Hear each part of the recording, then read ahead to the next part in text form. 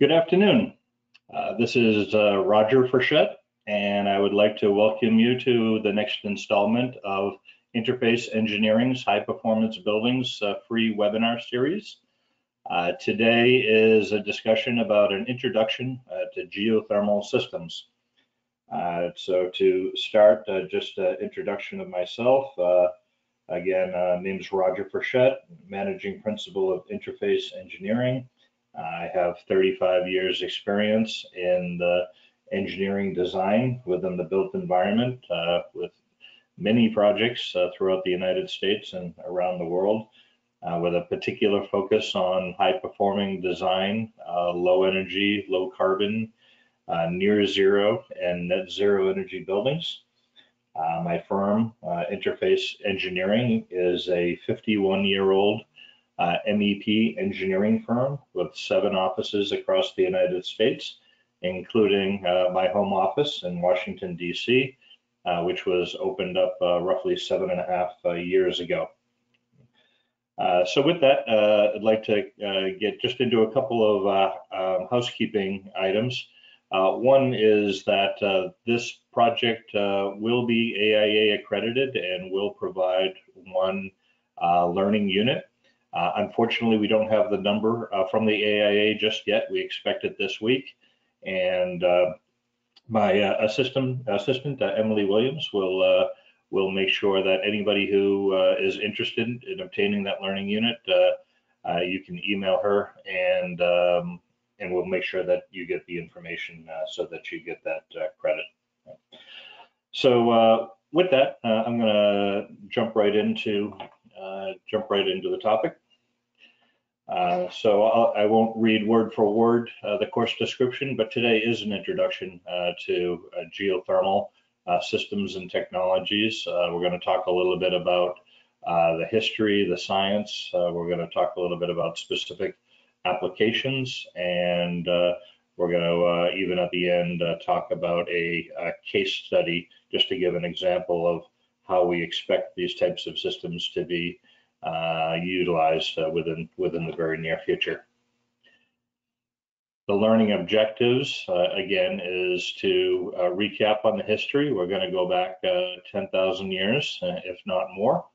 We're going to talk about a very wide range of applications of geothermal systems, not just in the built environment, but in many different industries. Thirdly, we're going to talk about how these technologies can be applied in various conditions, and the impact that it can have on energy consumption, water consumption, and carbon footprint. And then again, we'll talk about how these systems can be used in our homes, in our businesses, in our communities. So we got a lot of ground to cover, no pun intended, but it is all about the ground. It's all about the earth. Geothermal is energy that comes from the earth, as opposed to from the wind or the sun or other fossil fuel burning means. Most people consider geothermal a renewable energy source. I might challenge that a little bit through the course of today's discussion. I think it is mostly renewable and maybe entirely renewable in certain applications, but not others. But we will get into that. And we'll start with a discussion of geology, the geology behind geothermal systems. So to understand geothermal energy, you need to understand how the earth is put together. We have a crust, a mantle, an outer core, an inner iron core, and at each level, the conditions and temperatures and energy content is considerably different. Now, in general, the Earth's crust can range anywhere between 5 to 25 miles deep before you get to what is referred to as the mantle. And to get through the mantle, you would need to travel about 1,800 miles. So you could imagine if you wanted to go straight down into the earth, penetrate the Earth's mantle, it's about the equivalent of going from Florida to California. straight down.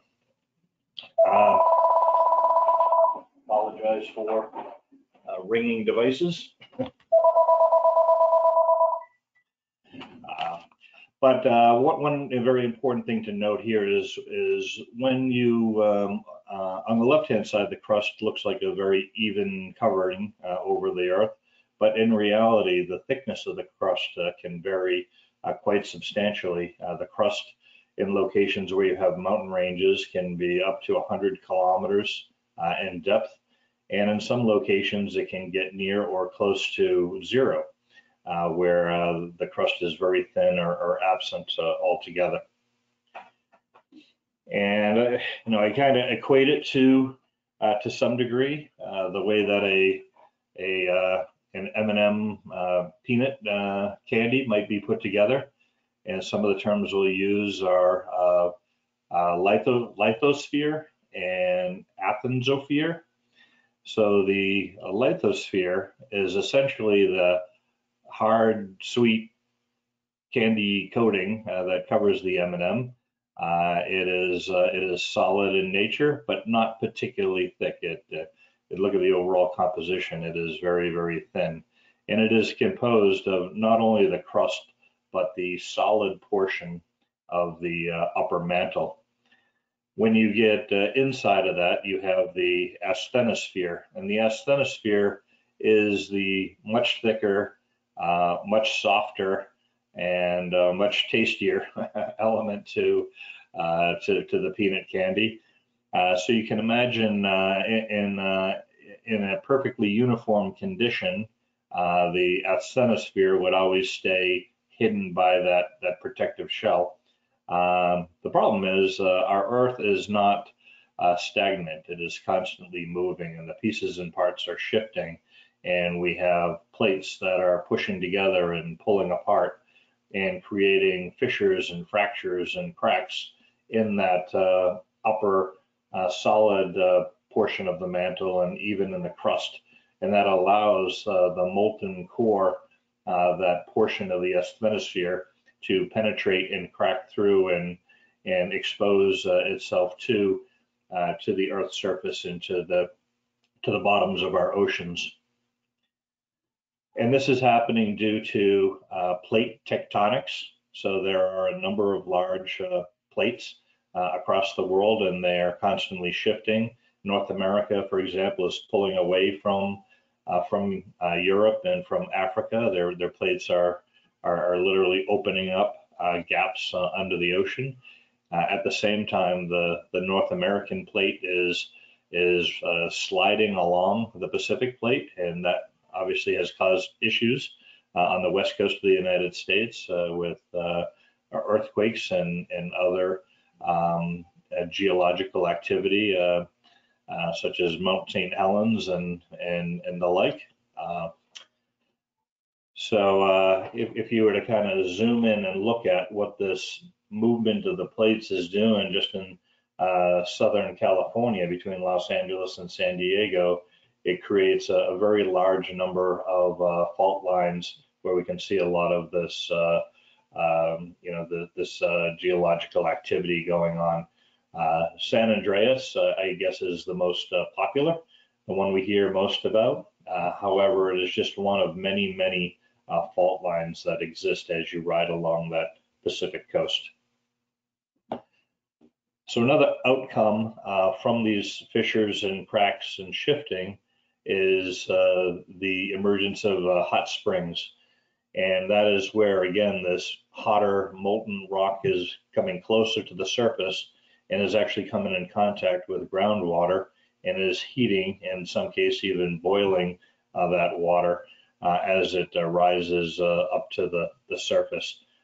You compare the East Coast to the West Coast, there are a few hot springs along the East Coast, along the Appalachian Ridge. However, most of them exist along that Pacific coast, and again, it's due to the action from the plate tectonics. So how does this lead to a discussion on geothermal and the history of geothermal? I would say that geothermal science, geothermal energy, and the use of geothermal energy is really an American story. And here's why I'm making that case. 10, 15,000 years ago, the world was a different place. There was a lot more snow and ice on the land, and as a result, the oceans were shallower, and there was a lot more land mass on the Earth. And if you look at the area currently between Russia and Canada, that area is known as the Bering Strait. It separates the Pacific Ocean from the Arctic Ocean. Back then, 15,000 years ago, this was landmass. You could walk from one side to the other. And humans did.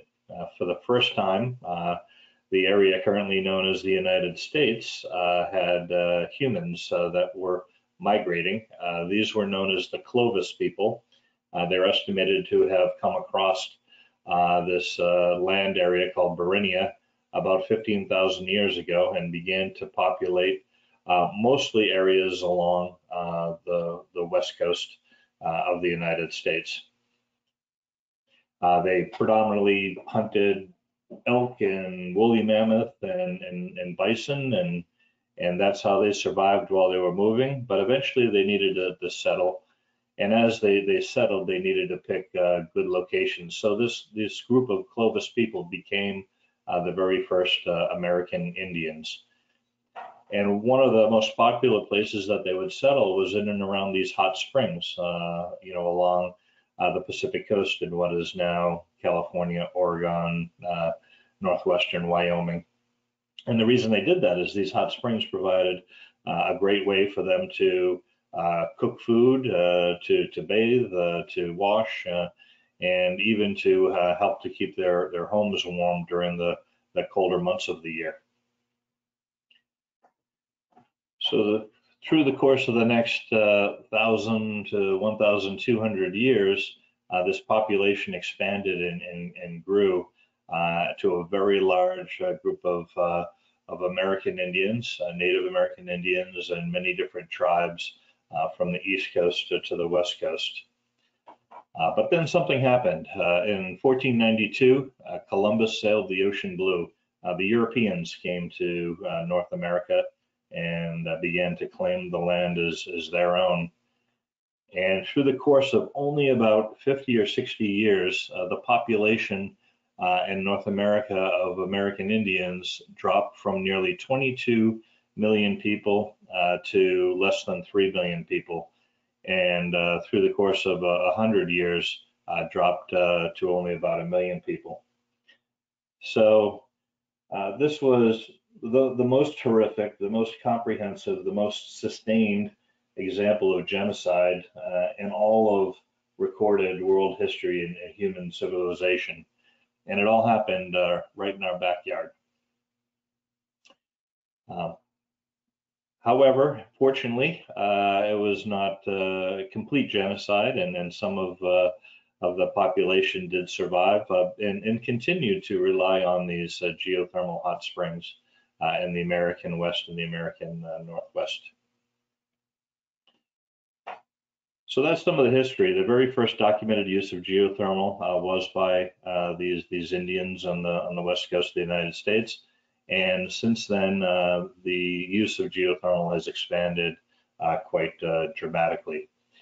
And this chart shows all the different uses that we could come across of how geothermal is used in the United States. So you see the middle of the chart, that sort of yellow area.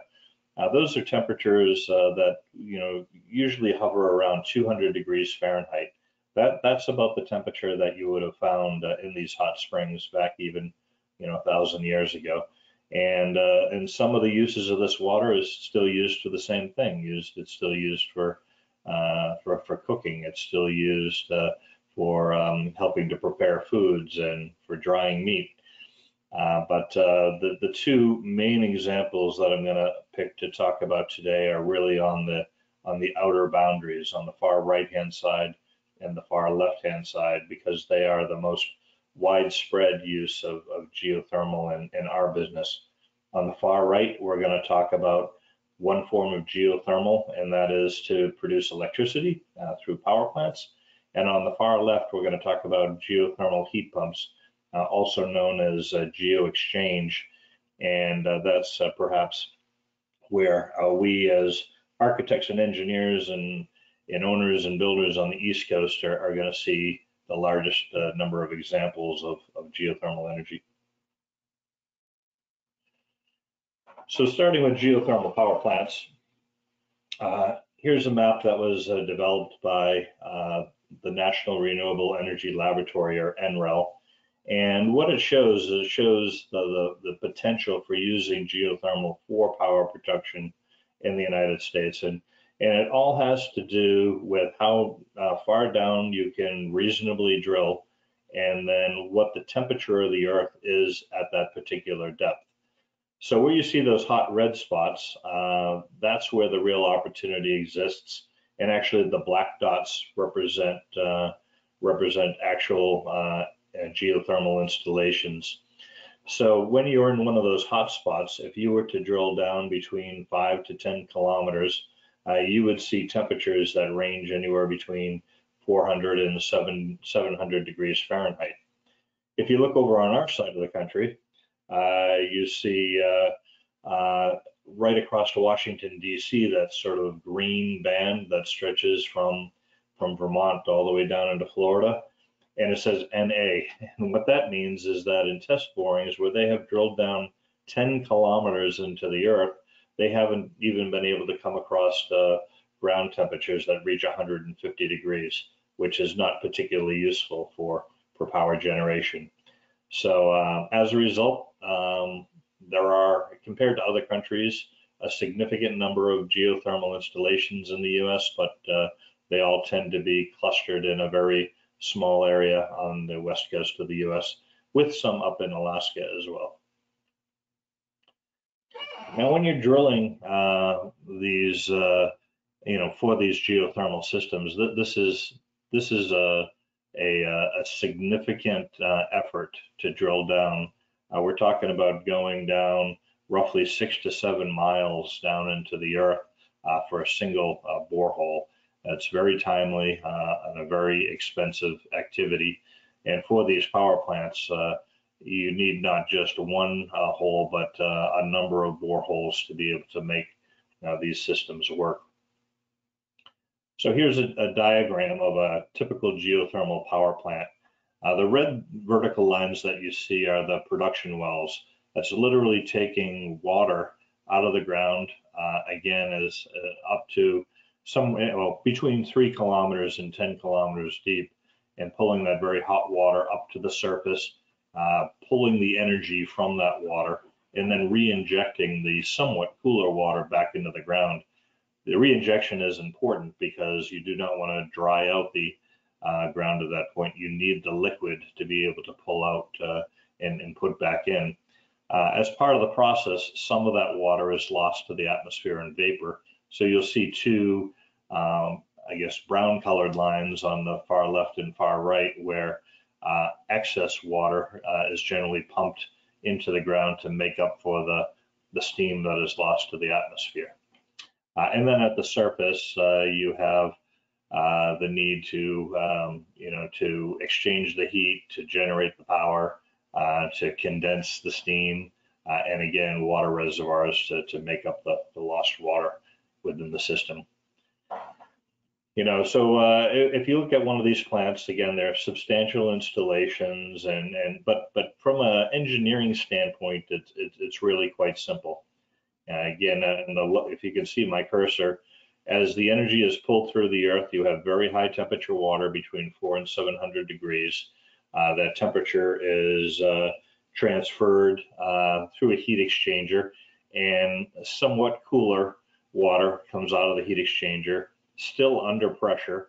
We don't want it to really flash into steam, and is re-injected, is pumped back into the ground. It's important to keep it as a liquid under pressure, because you can pump water, but you cannot pump a gas such as steam. The energy from that is transferred to essentially a closed loop system here, where you end up getting water that turns into superheated steam through the heating process, which then feeds into a turbine that turbine generates the electricity that we're looking for. The input to this turbine is high pressure steam. What comes out of the turbine is low pressure steam. That low pressure steam needs to go into a condenser because, again, we can't pump the steam. And then cooling towers are used to further cool that steam into a liquid. And that liquid is then pumped back into the heat exchanger, and the process repeats itself over and over again. Now, to look at the actual components, this is what a typical heat exchanger in a geothermal plant might look like.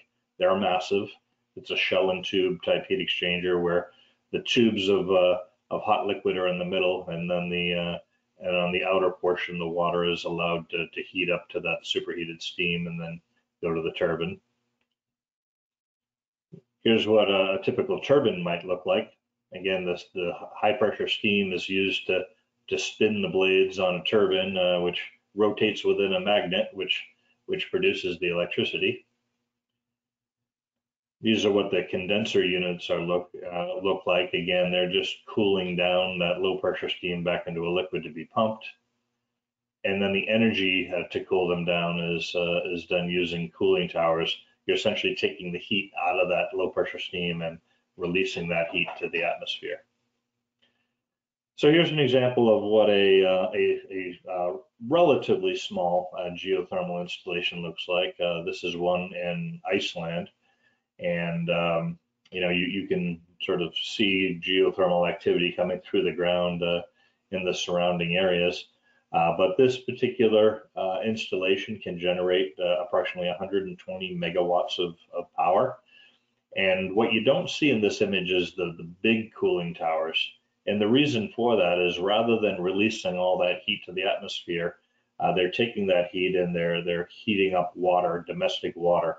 So the plant also generates about 17,400 gallons per minute of hot water that is used to heat the buildings in the nearby town. The biggest installation of a geothermal power plant in the entire world is right here in the United States. In California, right out in that same region that we were talking about, where that tectonic activity was taking place. But this is the Geysers Geothermal Power Station, and it is capable of producing 1,517 megawatts of power. And again, it is the largest such plant in the world. So this diagram shows where these installations are happening. And again, it's mostly California, Nevada, Oregon, Idaho. And in the white, it shows what's currently installed.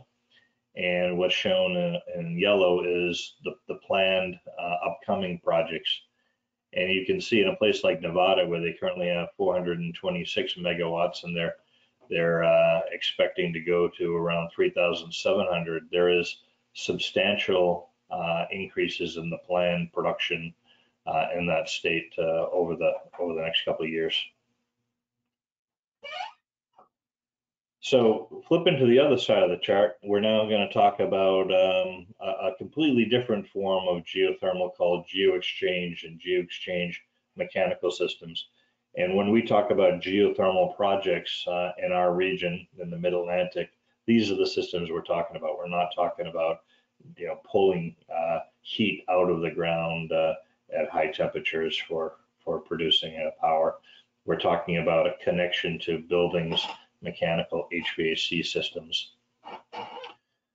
So the reason this works, and I would say where it works best is when you have conditions where you have both a heating season and a cooling season for your buildings. When you look at what's going on above the Earth's surface, the home or business or office building or whatever the element is that you're trying to heat or cool is experiencing large changes in outside air temperatures through the course of the year. So in this particular area, we certainly have seen days when it's been 0 degrees Fahrenheit outside in the wintertime. The same time, we've seen days that it's 95 degrees in the summertime. And whatever that outside air temperature is, if it stays that way for any prolonged period of time, the the building is going to want to try to achieve equilibrium, meaning if you don't heat it or cool it, eventually it's going to reach that same temperature. However, when you look into the ground, and again, these are numbers that are specific to this region, when you go down, not too far down into the earth, the temperature of the ground is roughly 55 degrees, during the summer and during the winter. And that stable mass of energy that can be connected to is what allows for us to use these systems to both heat and cool buildings through the course of the entire year. And again, you don't need to go that far down. If you look at that purple line, for example, that's 6 inches into the ground. And at 6 inches into the ground, you can see, and again, this is for this region, you can see quite a change through the course of the year. It can be as warm as 63, 64 degrees, and as cold as freezing. And we do see ground frost from time to time. You go further north than here, and that ground frost layer gets thicker and thicker. You go up into Vermont and Maine, and you can have 3 feet of frozen ground below 32 degrees in the middle of the wintertime. However, when you go down 2 feet or 5 feet, you go only 12 feet into the ground, and you can see there's very little change when you go from summer and winter. And then you go down 50 feet, and you're pretty much stable, 55 degrees throughout the course of the year. And again, those ground temperatures, I'm saying 55 degrees because that's the number that roughly that we see here in the Washington, D.C. area. However, if you were in southern Florida, that number would be 77 degrees. And if you were in Bar Harbor, Maine, that number would be closer to 42 degrees. So it really does become very much dependent upon specifically where you are. Not only, and critical elements are not only what the temperature of the ground is, but what the ground is made of. Is it sand? Is it clay? Is it bedrock? You take bedrock, for example. Bedrock can be good and bad. The good thing about bedrock is it's a very conductive material, and it's very easy to exchange energy with. The bad side of bedrock is it can be very difficult and expensive to drill through. So for a heat exchange heat pump system, this is a very, very simplistic diagram. And essentially it's working in 2 basic modes through the course of the year. It's either heating and cooling. So this is a winter scene. So in the wintertime, you're heating the building, which means you're adding heat to the air. As you're adding heat to the air, it's got to come from somewhere, and that heat is coming from a refrigeration loop. And as that refrigeration loop is giving up its heat, it needs to get its heat from somewhere, and it comes from the ground. So as you're soaking up heat from the ground is actually cooling down. And then in the summertime, that effect reverses, and now you are absorbing heat from the house, putting it into the refrigerant, which then goes into the loop. And then, as you're putting into the loop, it then is passed along to the groundwater, and the ground becomes warmer. So it's reverse. When you're cooling the building, you're heating the ground. When you're heating the building, you're cooling the ground. That's a very simplistic explanation of what's happening. In a perfectly balanced system, the amount of heat that you're adding to the ground in the summertime is exactly equal to the heat that you're pulling out of the ground in the wintertime. Unfortunately, it's very rare to see a perfectly balanced system, and we'll talk a little bit about that in a few minutes.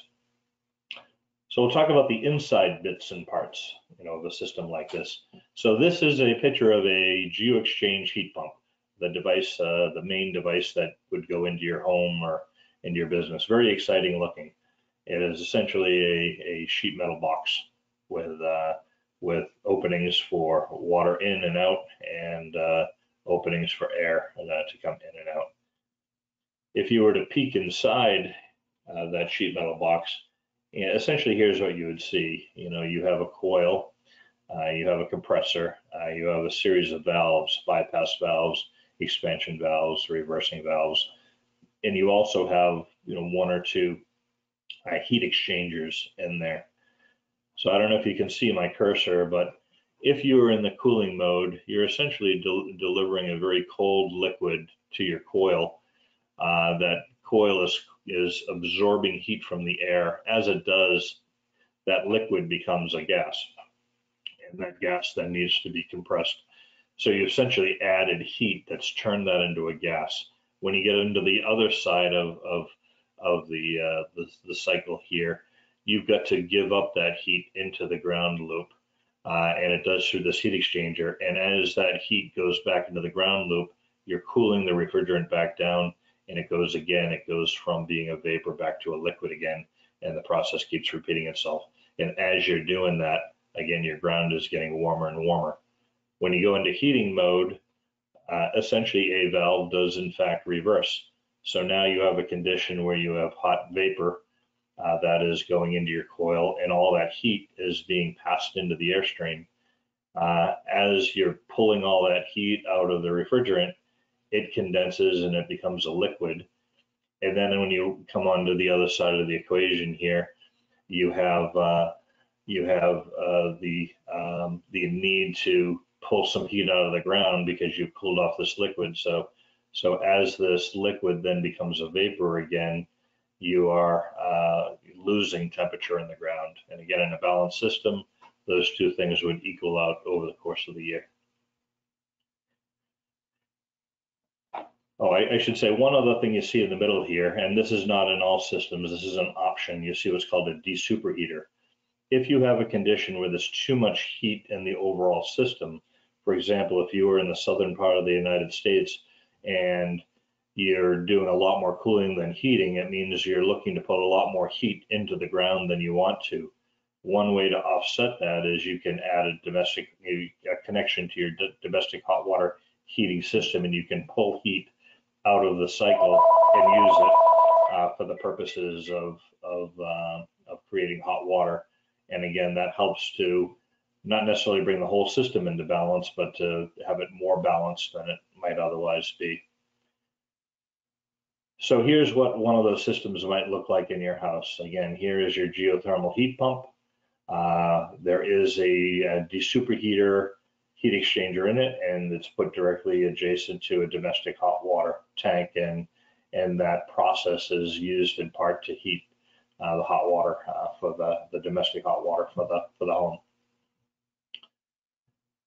So it looks kind of boring from an inside standpoint. When you get outside, it's a little bit more interesting. There's a number of options of what you can do to be able to exchange the energy from the heat pump to the ground. And this diagram shows the four sort of fundamental systems that are used. One is an open loop system where you're literally pumping water out of the ground through an open well through the heat pump, and then returning that to a separate well. The second to the right of that is what is called a closed loop horizontal system, where the piping sits very close to the Earth's surface. The third is a closed loop vertical system, similar to the horizontal system, but now rather than spreading out over a large area, you're drilling down much deeper into the ground vertically. And then the last one in the lower right-hand corner is a closed loop pond or lake system, where rather than exchanging the energy with the dirt, with the earth, you're exchanging it to a body of water, which can have its own sort of complications, and unless you completely own and control that body of water. So here's some pictures of the closed loop horizontal system where the pipe is very close to the surface. They have these coils, or I like to call them slinky systems, and you don't have to dig very far down into the ground to install them. How far you have to go down largely has to do with where you are and, again, how cold it gets. You can see the system on the right-hand side is much deeper than the left, and that's because this this installation is much further north, so the frost layer extends much deeper into the ground. These can be put in a very cost-effective way if you're in a location where the ground doesn't freeze. If you were in Florida, Georgia, Texas, you could cut a very narrow trench, which is a very cost-effective way to excavate, and drop these loops in sort of on their side and cover them back up. So very large systems could be installed very quickly and fairly cheaply. Here's a couple images of the pond or lake system, again, where you're literally submerging these slinkies. And that pipe material is what's, well, there's a couple different materials that are used. One is called HPD, or HDPE, high density polyethylene material. And the other pipe material that is often used is called PEX or PEX-A material. The high density polyethylene is generally a more cost effective way. It's generally a cheaper material. It's not quite as durable as the PEX, but it's the difference between 100-year life and 120-year life. So most people go with the high density polyethylene. So it's literally submerged in the water and the heat is transferred to the body of water. So in the open loop system, again, you're literally pumping the water out. This is different from the other systems. In the other systems, the water that goes through the loops never actually comes into contact or is never coming in contact with the mechanical system itself. There's always a heat exchange element, but here the water is drawn directly into the mechanical equipment. So one of the real downsides to this type of equipment is they are prone to fouling and corrosion. The water can have much different pH levels and can have calcium. It can have a lot of minerals in it that can clog up the system over time. So we don't see too many of those type of systems. The most popular system that we see and have designed and installed in this region is what's called the closed loop vertical system.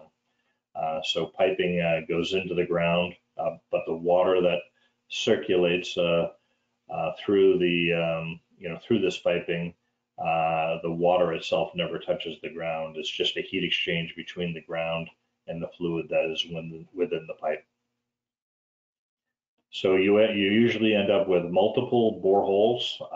The depth of the borehole, again, is completely dependent upon how much energy you need to extract and the geology and the price of drilling in that particular location.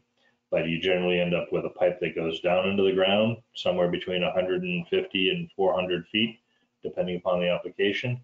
And that hole that is drilled, the pipe is put in there, and then it is filled with a grout, and the energy is really transferred from the ground to the grout, and then from the grout to the liquid that is within the pipe. So a couple different versions of this, but you will always have at least one inlet and one outlet as the pipe goes down in the ground, turns around, and comes back. Again, this shows that piping being surrounded by this poured grout. So if you can imagine, it's really this grout formation, this column of solid grout that extends into the earth. It's really that grout that is exchanging energy with the ground temperatures. Another issue or problem or challenge with closed loop vertical systems is you are heating or cooling the ground directly adjacent to the well. If you put the wells too close together, they can interact in a negative way, meaning one well could be stealing energy from the other well. So they need to be maintained at an appropriate distance, and again, that exact distance can differ depending upon the geology of the ground. But generally speaking, most people use 20 feet as an appropriate distance between wells. So if this were not a single family home, but if this were an office building, you would need a much larger number of wells. And when you space those wells out, you can see that it can take up some real estate. So just to try to put this into perspective, if I were to take a typically sized American football field, that the area of that field with the surrounding team areas is about 64,000 square feet. And when you put 20-foot well spacing, like the diagram I just showed, it means you need about 213 square feet around each well.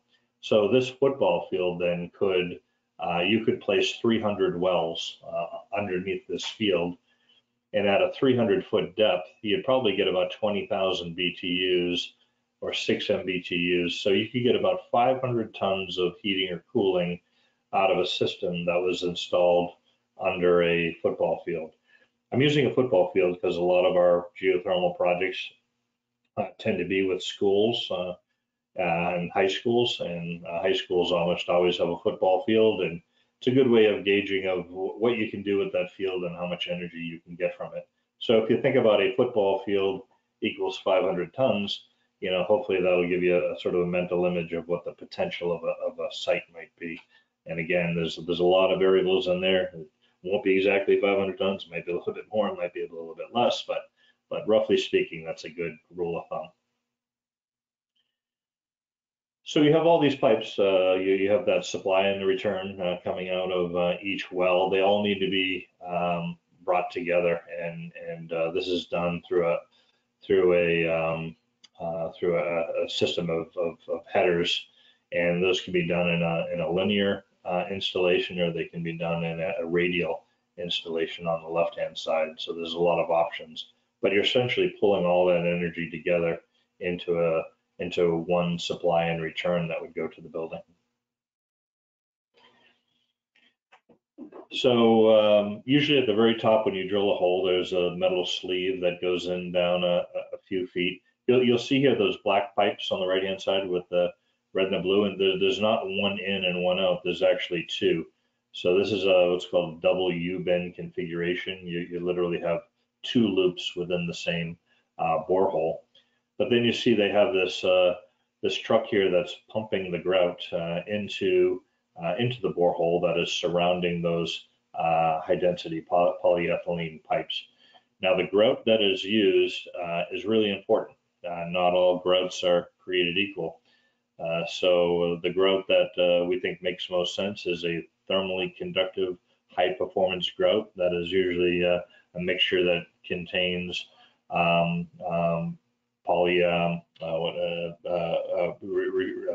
geez, I can't remember the name of it, which has fibers within the grout to help with the heat exchange process. So when you look at this thermally enhanced grout compared to using wet gravel or just regular concrete or cement, there's a significant difference. Just by picking the right grout, you could decrease the amount of vertical drilling by 10, 20, even 30%. Now the offset to that is this thermally enhanced grout can be expensive.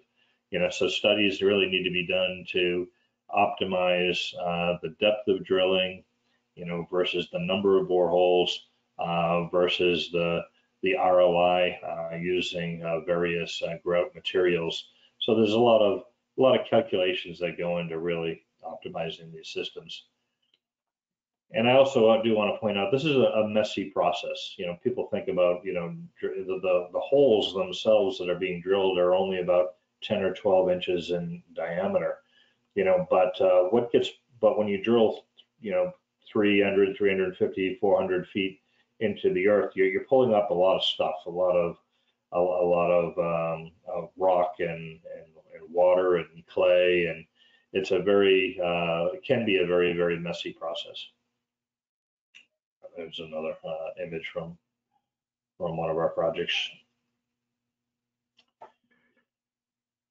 So I've only got a few minutes left. I'd just like to talk briefly about one case study, and I like to offer this study because I think it shows where the science and application of geo-exchange systems should be going, and I think are going within the United States. So this case study is a project that's actually located in Maine or Texas. It's called Whisper Valley. So it's a brand new community of homes, mostly single family homes and townhomes. And the intent of this development is that it's a highly sustainable place to live. And the goal for the community is to be what's called net zero energy ready. All of the homes in the community have PV solar panels on the roof. Every home has Google Fiber so that, to encourage people to work from home. Every home is very well insulated with excellent performing glass. Many of the homes have recharging stations for electric vehicles. There's organic urban farming spread throughout. Lots of hiking, nature, biking trails for exercise. But from our perspective, there's also a very significant geo exchange system being installed. The overall development, when done, is going to be nearly 8,000 homes, and they are currently in their second phase of development. So what's shown here is just one of the phases, and it's home lots. I think there's 268 single-family home lots altogether, a combination of both single-family home and townhome installations. And we started the process by really looking at the homes themselves and the loads, the heating and cooling loads that would be seen in the home, and making recommendations for improving that through better roof insulation, better wall insulation, better windows, the best performing electrical appliances they could find, and then also looking at solar orientation of the homes. There's only so much you can do there when you're building along a residential street, but we worked closely with the client to make sure that the home itself had a very low energy footprint to it. You see in the lower right-hand corner, this is Texas, so the gray area is how much energy is required for cooling, and this little orange area is the what is required for space heating. So definitely not a balanced system. We had a condition where the requirement for cooling energy far outweighed the requirement for heating energy. You still needed to do both, but it was not balanced in any way. So this graph sort of illustrates that. On the left-hand side, that shows the cooling energy required for a typical home through the course of 1 year. And on the left side, the heating energy for a whole year. So other than just a couple of months in the year, there was really no requirement for heating in these homes.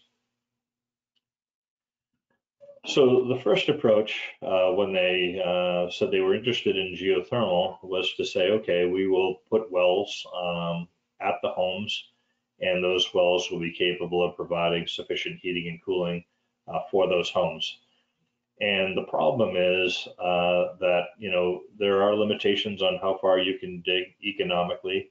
Here we determined we could go 350 foot deep, but we studied the energy that could come out of the ground, and this is done through what's called conductivity testing. And with the energy that we could get out of a 350 foot well, we discovered in almost every case we would need 2 geothermal wells for each plot, each single family plot. The townhomes, we could probably get away with 1, but we would do 2 everywhere else. So this one phase of development would require 490 boreholes, and economically that just didn't work. So we had to abandon that approach. The other problem with doing that is when a home is interacting with its well, again in Texas, where we are adding so much heat to the ground because we're cooling most of the time, that over the course of time, we could model what is going to happen to the temperature of the ground. And this chart here shows the expected change to that ground temperature over a 20-year period of time. Now, as the ground temperature gets warmer and warmer and warmer, the system will continue to cool and will continue to maintain the temperature within the homes. The problem is the higher the centering water temperature becomes, the less energy efficient the system becomes. So on day 1, the system would have excellent efficiency, but slowly over time, that efficiency would be lost. And that is also a problem that we were facing. So then we had the notion of what if we connected all the well fields together and connected all the homes together. Well, by doing that, we would have the advantage of being able to to really take advantage of the diversity in the system. Not all homes will be occupied at the same time. People will be on vacation. People will set the thermostats back. Homes are different orientations, so they're not peaking at the same time during the day. And homes are in a real estate development aren't even necessarily built all at the same time. Sometimes it takes, years to fully build out completely a home development. And while that's happening, there's a lot of energy that could be shared from one home to the other. Okay? And this is a simple diagram of what a conventional geothermal loop field would work. Again, one of the problems with this is we still have to deal with the fact that there is so much more heat going into the ground than coming out over the course of the year. So one step from that is to go with what is called a hybrid approach, where you introduce cooling towers into the system. By doing so, you can shave the peak of the overall profile of the community, which means you can reduce the number of wells. But in addition, you can use those cooling towers to recharge the ground to slow that process of what is called saturation, slow that process of the ground heating up over time. So this is kind of a diagram of what that would look like. So where we would have needed 490 wells, now we would be able to reduce it to 268 wells. That had a huge economic advantage. The problem here, if you look at this well field, this would be, again, approximately a football field worth of well fields. And if I go back to this diagram, we did not have the land area to install that size of a well field. So we took it one step further and said, well, what if we took this well field and distributed it throughout the entire community, where rather than putting 2 wells on every site, because we don't need to anymore because they're connected, we put 1 well field in each home site, and we don't need that large separate geothermal field. So that's what we ended up doing. And here you'll see this is one borehole drilling that's associated with one home site. And then if you look a little bit further into the distance, you can see the next one, which is the adjacent home site's singular borehole connection. So in very simple terms, what you see near the top of the diagram is the house, and the blue box represents the heat pump that is inside the house. The little red circle represents the one singular borehole, 350 foot deep, with a double U-bend that is on that person's piece of property. And then the yellow box represents the supply and return district lines that connect all the homes together. And it's really 3 different interconnecting type of loops that make the system work. The first is a neighborhood loop. So along your street, you are connected by pipes through a loop to all the other homes on your particular street, and that creates your neighborhood loop.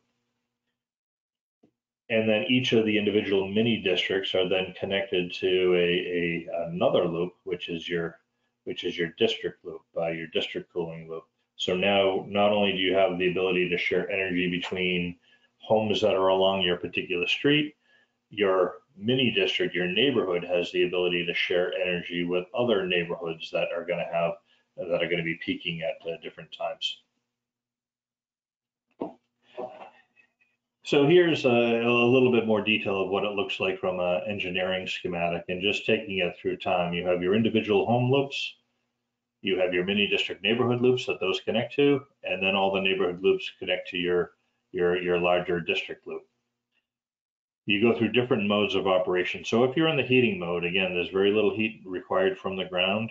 You don't need the district loop. So what happens is the homes are controlled so that all the water is moving through the well on their one site. It doesn't need to be connected to the district, so you don't need all the energy for operating the district. The district is shut down, so you are operating locally during those periods of time. This would be a January, February kind of condition. When you get into March, now you get into a condition where most homes may be requiring heating, but maybe you do have a home that requires cooling. Again, because you're operating locally, that's just the reversing valve and that person's unit switching. And you can have some homes that are in heating mode, some homes that are in cooling. Now you get into April or May, and everybody is requiring some level of cooling. We call that stage one of cooling. All your homes can continue to operate locally until such time that you can't get any more out of your local well. And again, you cannot handle your peak cooling with your local well. At this time, you enter stage two, and in stage two, your neighborhood district loop is now flowing water, and all the water within that loop becomes a heat sink that the homes can share energy with. They can put energy to and take energy from, but it's still doing that without the big district system running. Till you get to stage three, when you really get to that peak, this is your July and August condition where, even though you're sharing with your neighborhood homes, the fact that every home only has one borehole, you're still a little bit shy of all the cooling you might need. And then and only then do the district pumps and cooling towers and that turn on to be able to handle that shaving the peak of the loads. Now, when you get into that pump house and into those cooling towers, it's really important that those elements be selected at the most efficient condition that they can be. Although they're not operating that much of the year, they still become an energy consumer. One of the big advantages of here's an actual diagram of the pump house with the cooling towers, because again, these home sites are built out over potentially a couple of years. There's no need to go and buy all this equipment on day one. So this equipment can be staged where you have an initial installation and then you, in a modular way, phase in the other equipment as the loads increase over time. So for Whisper Valley, here's some photographs. Beautiful homes, beautiful landscape. There's an educational center that tells you all about how the geothermal and PV and organic farming, works. And some of the pros and cons here. From a pro standpoint, significant and efficient improvements over what people would typically do, which is an air-cooled heat pump system, as much as a 300% increase in efficiency. The way we approached it, we didn't require that separate land area for a well field. There's a large reduction in the number of wells that we needed, a 45% decrease because of the shared energy condition. We have the ability to use the diversity in empty homes and differing peak times. We have the ability to balance loads for prolonged long-term efficiency because of the introduction of the pump house and cooling towers. And then we have the ability to phase installation for the larger equipment over time. Some of the cons is, again, putting a simple air-cooled heat pump is a fairly inexpensive thing to do. So this is a larger initial capital investment. It's infrastructure that must be installed ahead of home construction. It still requires some additional land for your cooling tower pump house installation. It requires increased coordination because now your geothermal utility has to run along all the other utilities that feed a residential community. And now you require an agreement, a covenant between the geothermal utility provider and the homeowner. They are connected to a utility system, so there is, there needs to be a separation between where the home's system leaves off and where the district system picks up and who maintains what.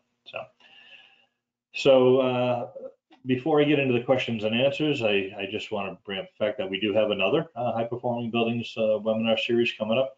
That's high performance schools that make the grade. That will be presented by our own Kevin Cahill, principal in the DC office.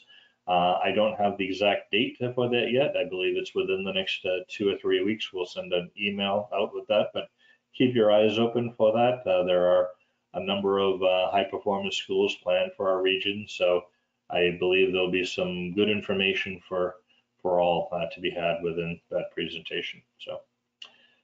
So with that, I will see if I can look here to see if anybody has posted any questions. It might give me a second to do so.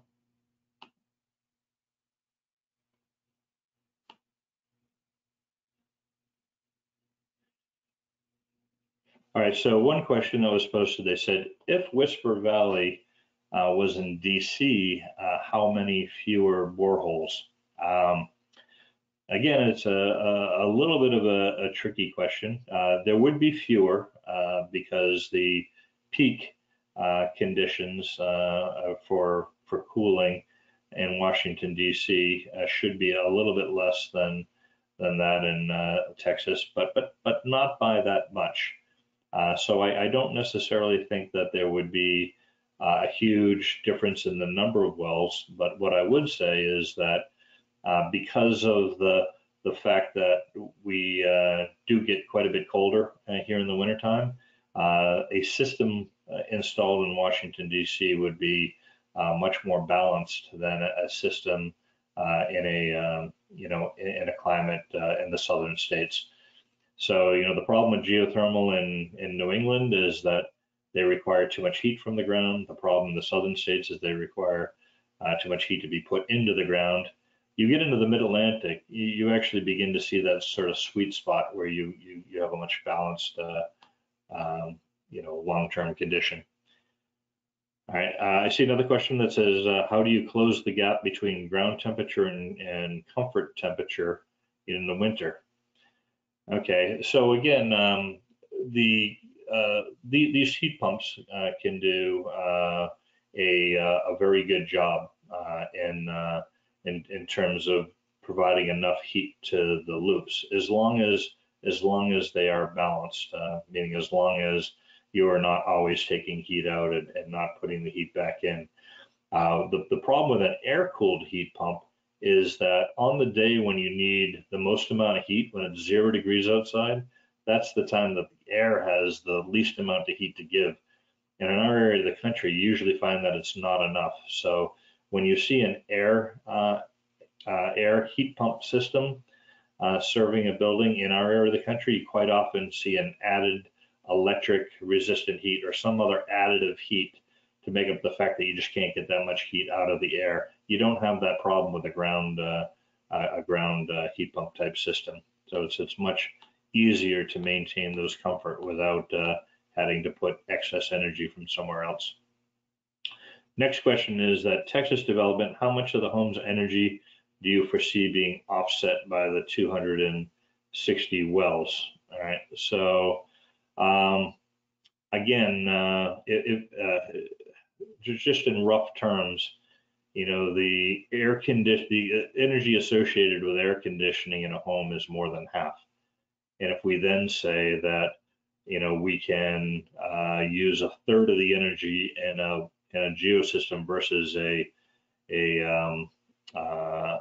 versus an air system, then I think you could say that just using that one system, you could easily reduce the energy consumption by about a sixth. So next question, expected coefficient of performance for Whisper Valley system. I don't have that number at my fingertips, but we will take all these questions and we will respond with a document that has all questions and all answers, and I will try to bring that up. Next question was, would you ever put boreholes under the roads if the jurisdiction wanted to? That can be quite tricky. Just getting the agreements of all those. I would say it's usually better to keep them on land that you fully control. It gets complicated when you get into easements and locations where you have right-of-ways by others, but it is technically possible from an engineering standpoint. And with that, I see there's more questions, but unfortunately we've also run out of time. So I will follow up with a Q&A document. We will also send out an email that will have a link to the video from today's presentation. And as always, thank you so much for joining in. Please do look forward to our upcoming presentations, and I hope everybody has a great day. All right, thank you so much.